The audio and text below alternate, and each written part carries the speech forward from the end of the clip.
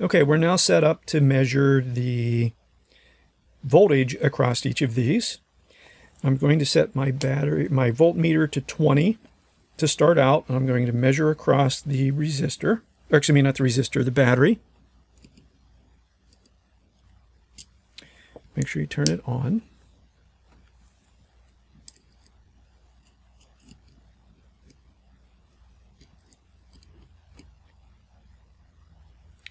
Okay, 2.97 we'll use for that. Now, if you're watching these videos in sequence, I do want to warn you that my battery is running down over time. And I actually had done this video earlier, but I had the wrong resistor in place. So I came back after I did the more complicated circuit for part 3. So the fact that my voltage is a little bit lower than it was should be surprising, but that helps explain it. The voltage here over time will run down to the point where the batteries can't be used anymore. But notice it's still up around 3. Most electronic devices would not notice that difference. So now I'm ready to measure the voltage across each of these, and it's a parallel circuit, so don't be too surprised by these measurements. But what I'm going to try to do for each of them is get the top one in with the wire that it's connected to, even though I could connect it anywhere anywhere down here. So this is going to be resistor 1, 2.94 volts. If I go to resistor 2, 2.94 volts, and resistor 3,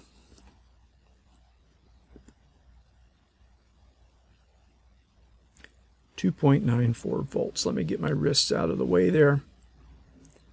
So you can see the settings on the voltmeter, and then move them this way so you can see that I am connected in the right spots. So those are the voltages for the parallel circuit.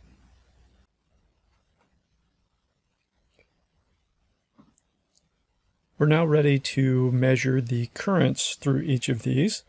And as is usually the case, measuring the currents can be a bit of a pain. So notice what I've done here is I have taken this guy, the connection for resistor 1, set it off to the side.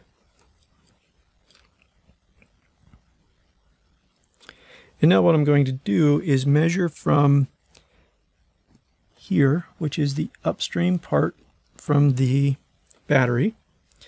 And I'm going to measure the downstream part, which is going into resistor 1. Okay, notice that's a voltage.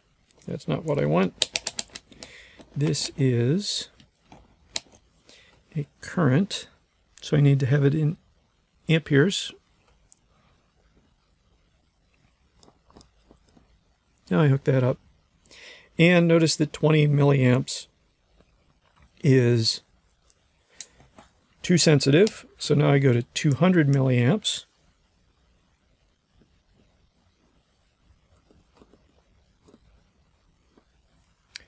And it looks like I've got 28.8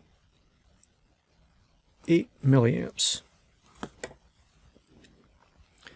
Okay, always need to make sure that I put things back in place.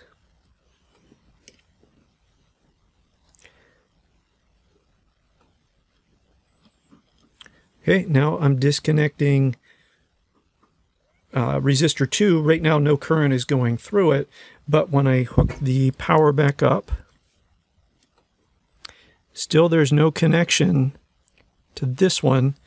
But if I test over here in that row that has the power to it, and then I measure over here, I've got 13.1 milliamps.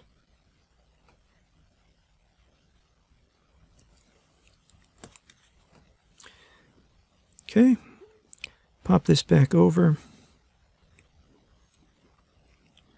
pull resistor 3 out,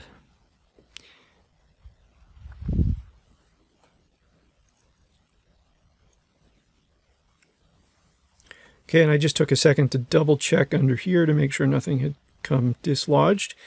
And it looks like we're still in good shape. Now I'm going to measure from, get my hands out of the way so you can see what I'm doing. In where the power is, over to resistor 3, 0.62 for the milliamps. That's going through resistor 3. And just to make sure that I get all the data that I need, I'm going to get the battery now too. So the battery, I can either measure at the beginning as the power is coming in, or I can measure as it's going out. So the power or the current's coming in, the current and power is going out. What I'm going to do here is connect to the top end of the battery, put that into the circuit. I get 47.6 amperes. Notice that was too much for my 20 milliamperes. So right up here we've got 47.6 milliamperes, not amps, milliamps. And all that current that goes in should equal all the current that goes out.